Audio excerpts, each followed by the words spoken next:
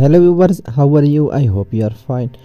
Today I am sharing your news about Lucas Dubre and Marcus Dubre. Yes, Lucas Dubre and Marcus Dubre recently posted a vlog in which their car got crashed. It is sad and shocking news for all Lucas Dubre and Marcus Dubre fans that Lucas Dubre and Marcus Dubre recently posted a vlog in which their car got crashed.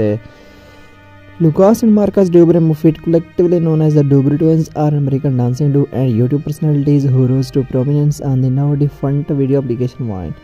They are part of the Dubre brothers, where they are joined by their older brothers Cyrus and Darius. Their date of birth is January 28, 1993, and they are 23 years old. Their net worth is $1 million. TikTok followers are 35 million across. Instagram followers are more than 1.9 million subscribers. They are identical brothers, identical twins. Lucas and Marcus Dubre are bona fide YouTube stars with millions of subscribers to their channel. The twins were born in Maryland to retired Olympic gymnast Aurelia Dubre and Boz Mufid, the owners of Dubre Gymnastics Academy in Gaithersburg, Maryland. Lucas and Marcus originally propelled the group into fame. The twins became famous on their Vine channel. Twin bots were creating comedic dance videos at their local grocery store.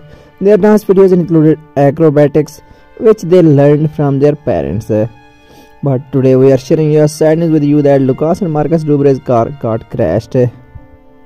But they are fine. So if you want to know more details about Lucas and Marcus, then subscribe our YouTube channel and stay connected with us. Thanks for watching.